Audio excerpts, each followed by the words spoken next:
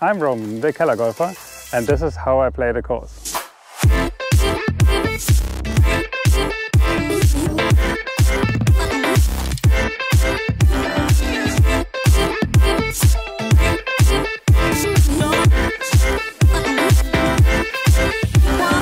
I'm standing actually on the 10th tee where they played the Scottish Open in Dundonald links. As some of you know, this is one of my absolutely favorite courses. It hosted the Ladie Scottish Open for 2 years as an amateur or pro-am event where I took part in it. A couple of more words to Dundonald links. It was built by Kyle Phillips, one of the most renowned architects for golf courses these days, at least in my opinion. And this is a classical, what I would call a new links course. So the course is not that old, but it incorporates some of the elements of traditional links courses. I mean, you will see a lot of gores, and as you probably know, once the ball is in the gores, it's gone. But also some trees are in play, and distance-wise and etc. It's more a modern course than one of the old traditional links courses.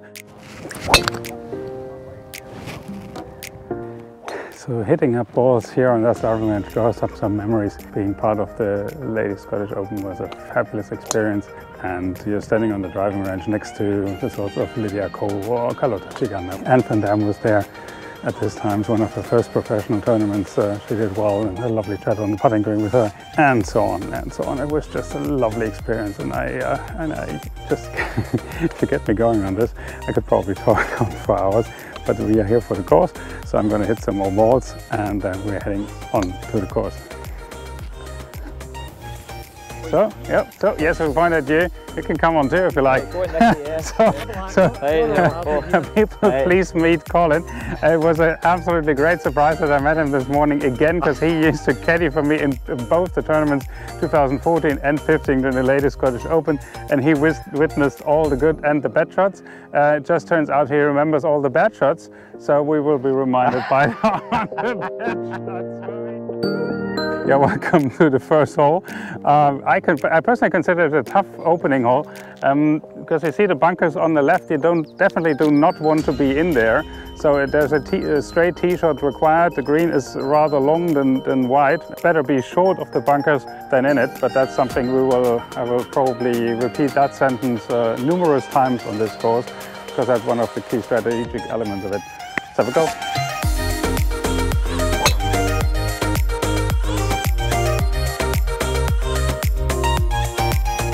170 yards to the front, yeah, and short of the bunker.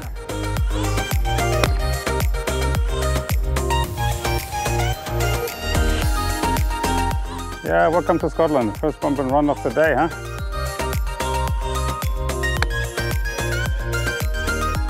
Yep, too much.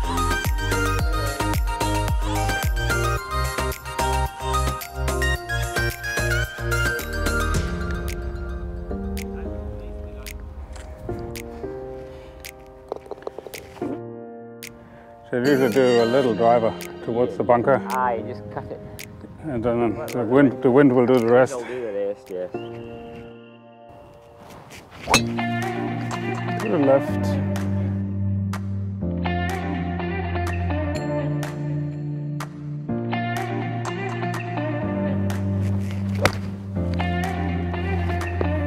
So I had 140 meters to the flag, but I can highly recommend just try to hit it in the middle or front of the green. It will roll a little bit, but the green is sloping left and right, has some different areas, so going for the flag is a brave thing here.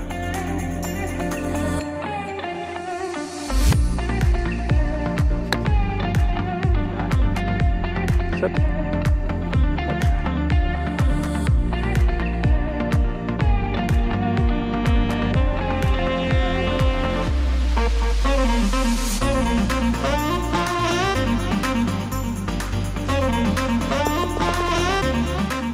So the third hole, a lovely par 5.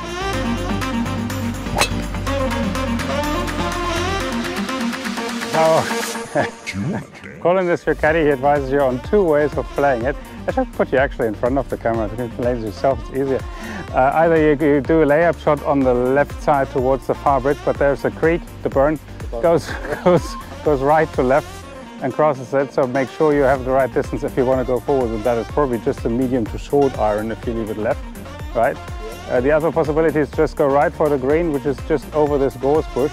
It looks huge, it's not that deep. Once you've carried it, there's plenty of room behind it. So I'm aiming on the left side, left corner of the bush, and the green is right behind it. It's an intimidating shot, I still think it, but I only managed it in practice rounds, so see how it goes today.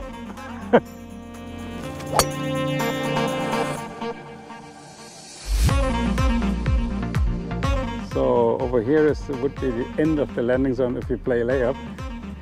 And yeah, well, if we would made better homework, I think, or more thinking, less chatting, more thinking.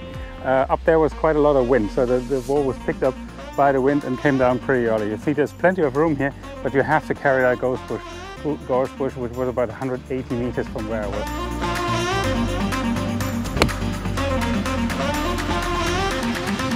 So this is a very interesting green.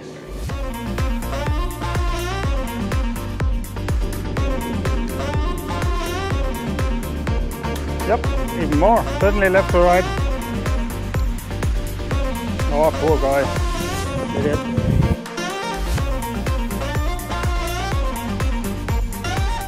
You don't want to be left here. I think there's a deep bunker in the back, right? You don't see it from here. There's nothing in front of it.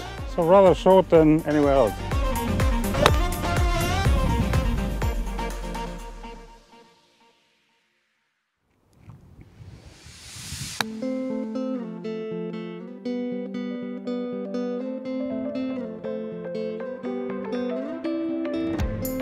Hit it.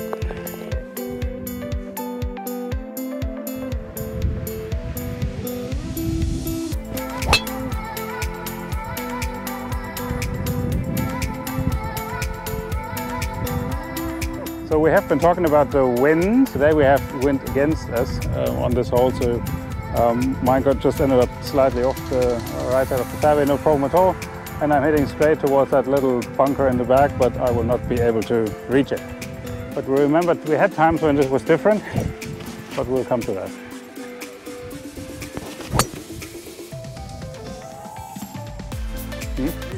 The reason we are standing here is very simple. This is the 231 yards distance where with backwind though, where I hit my shot during the 2016 Ladies Scottish Open. And from here, more or less, I had one of my rescues at this time, and I was aiming at the pole in the background. You will not see it, you don't see the green, so you just hit it towards the green. And yeah, the unbelievable happened. We approached the green, the ball was not there. We thought I lost it somewhere until Colin actually had a look into the hole. And there it was. That was my first and only albatross, officially recorded by the LET. And yeah, well, probably one of the greatest moments in my golf so far. I will not try to attempt that today, but this is the spot and I'm just waiting for my own plaque down here. No, just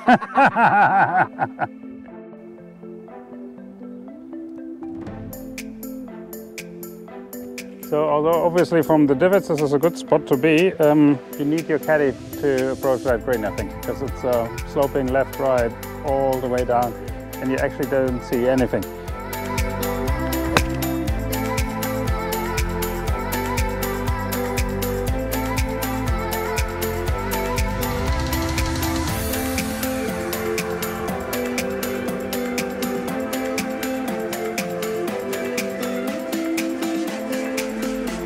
There we go.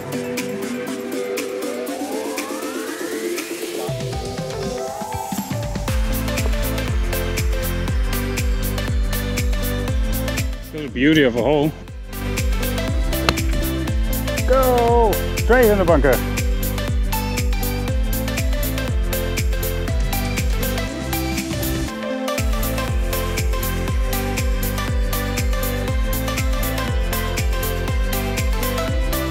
This is a green with a lot of pin positions. You can have one in the left back corner,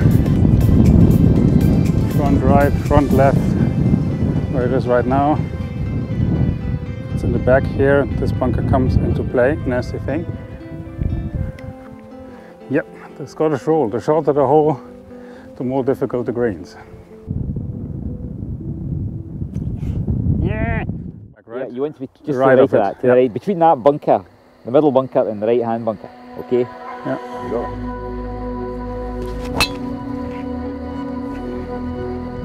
Stay.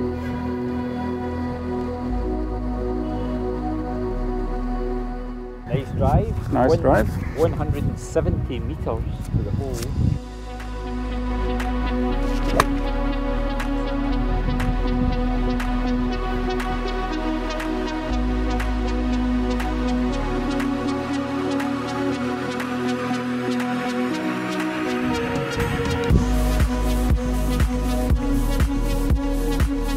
Turn back.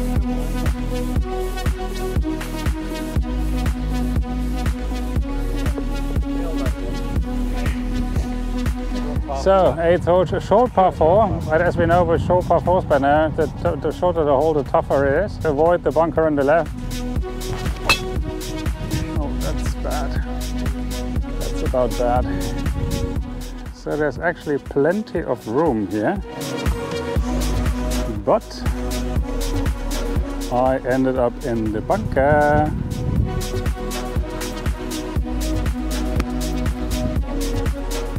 How to make an easy hole hard? You hit the pebble bunker. Well, that's what I call an unlucky bounce.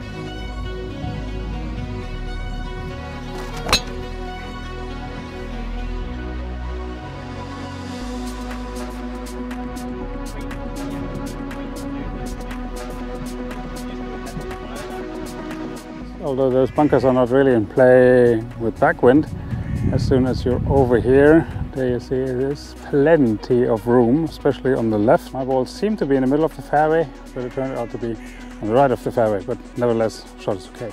Not sure if you see it already, the green is really narrow. It's a bowl, afterwards it goes a little up at the end and afterwards immediately down. Yeah, 105 meters, little backwind. Just the wedge, but difficult enough.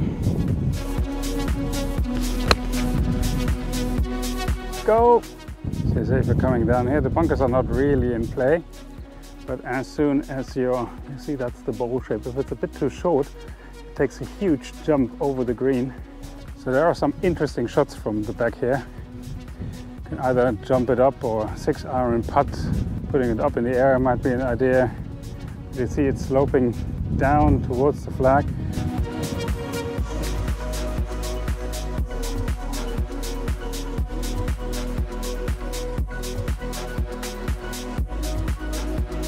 Tenth hole. Yeah, dogleg to the left, pretty long. The idea is say a little left, but you don't want to hook it, right?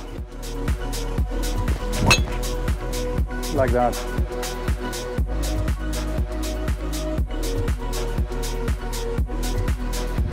So I remember this hole as being tough, especially into the wind. Today we're a bit lucky, with no or not much wind. Well, it's fine, right? It ain't tough from here, okay?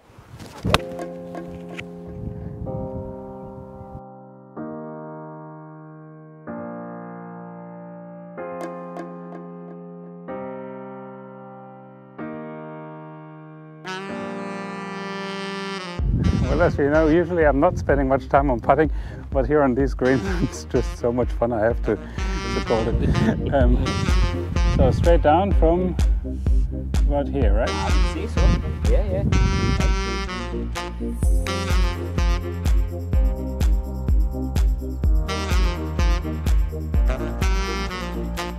Oh, I take that any day.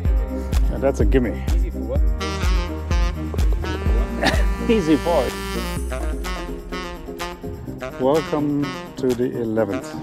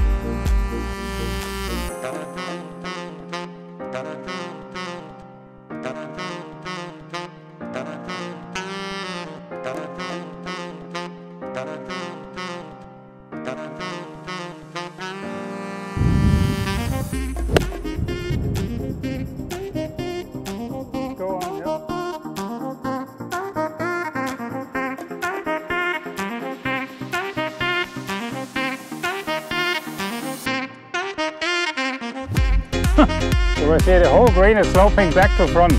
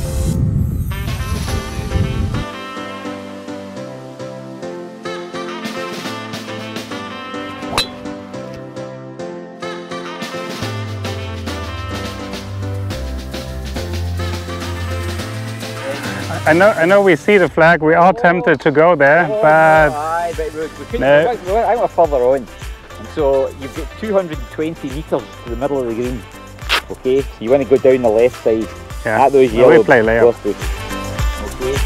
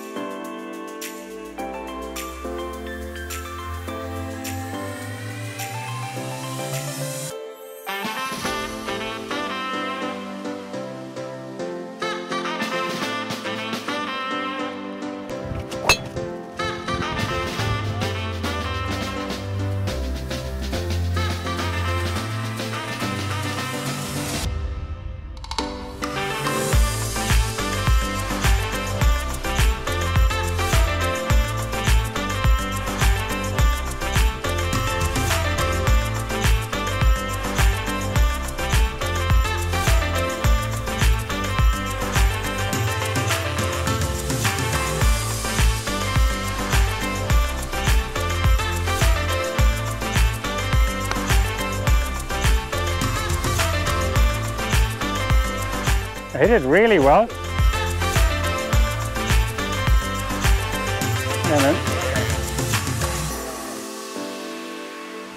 The hole might invite you to cut over the bunkers, but I think unless you hit your drive to 15 or more, or you got helping wind, it's not a really option. Then you lose your ball. In my case too, use the wind, hit it straight, let it come around.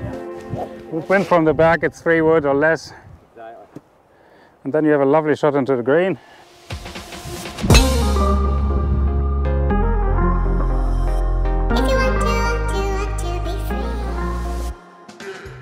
Lost the weight, turned to my feet, cut the chain, broke the shell around me, free from the long way down.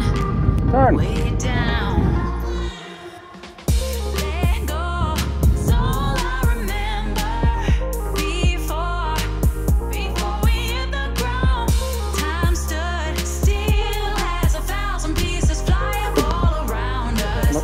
Not so good, but...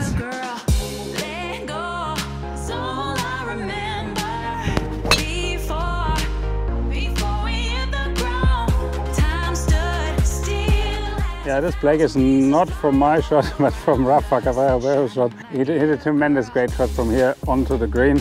I remember I tried it too, to go for the green. Ended up in the ditch in front of about 3,000 spectators. It was a little bit embarrassing.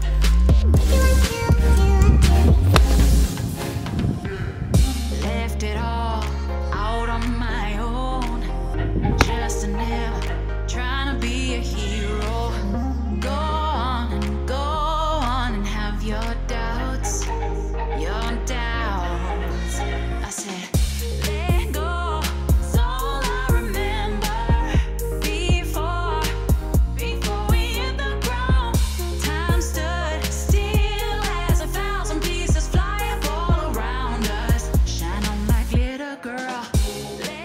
Well, that's it with Kellergolfers, how I play the course today from Dundonald links in Ayrshire, Scotland.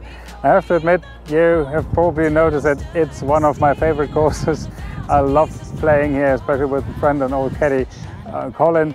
But nevertheless, I have to make some advertising here for the region for golf in Ayrshire and Scotland in general. But this coast is just lovely. It breathes golf. There's so many lovely golf courses in here. Not only Dundonald, but Western Gales, Royal Troon, Prestwick, and how they're all called. And I made you some more advertising here for the Eric Anders Lang, who did the unofficial guide of Scotland, and where he covers a lot of the courses and the stories behind the clubhouses, etc. It's a great watch. I'll probably find a link now or put in a link in the video here because I really think it's worth it, and I cannot emphasize enough that this region is really a second destination for golf in Scotland. So I hope you enjoyed it. If you did, please leave me a like, please hit the subscribe button and leave a comment, of course, if you want to. And I hope to see you soon here at the Kellergolfers. Bye!